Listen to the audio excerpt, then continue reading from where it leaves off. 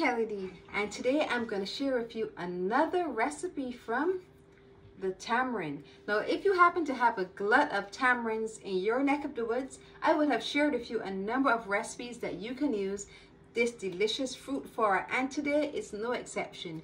We will be making tamarind chutney.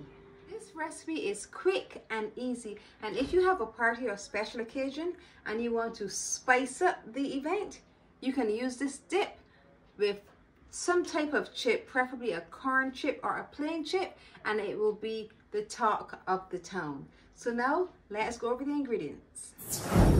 We have about 1 cup of the tamarind pulp. I would have shown you how to get the tamarind pulp in another video. I'm going to link that in the iCards above and the description box below.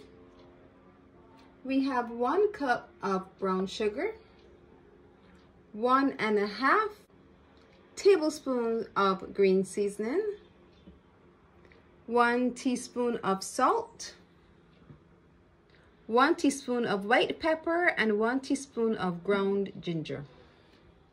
Our first step is to soak our tamarinds in hot water. We'll do this for about 10 to 15 minutes because we want to get the pulp so soft that it falls off of the seeds. It has been about 15 minutes and you will see the color for the tamarind has changed. It's a nice light color and it's so soft the pulp is literally falling off of the seeds. Now we're going to get ready to cook our tamarind pulp.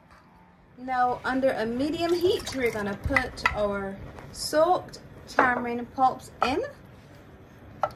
If you want, you can remove the seeds. I don't remove the seeds at this stage. And we're going to add all of the other ingredients and then allow it to simmer for about 10 minutes.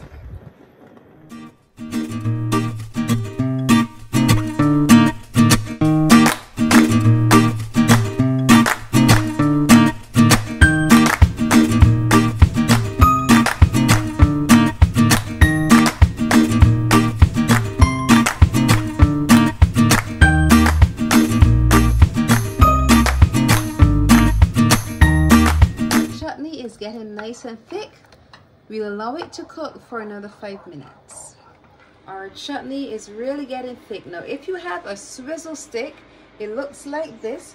You can use it to help remove the pulp from the seeds, but if you don't have a swizzle stick, you can go ahead and you can also use a fork, and I will just gently press the seeds up against the side of the saucepan, and that also helps to remove the pulp and causes our chutney to become nice and thick.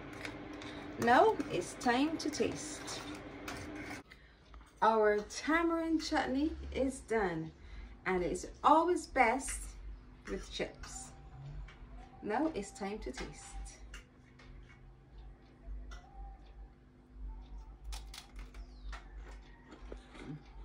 Tangy but terrific. Tamarind chutney. Now you need to try it. If you have enjoyed this tamarind recipe, I want you to look over here, see some of my other tamarind recipes, and once you've watched them all, just click the button below, subscribe, and hit the notification bell so you're notified every time I post a video. And remember to leave me a comment. I love hearing from you.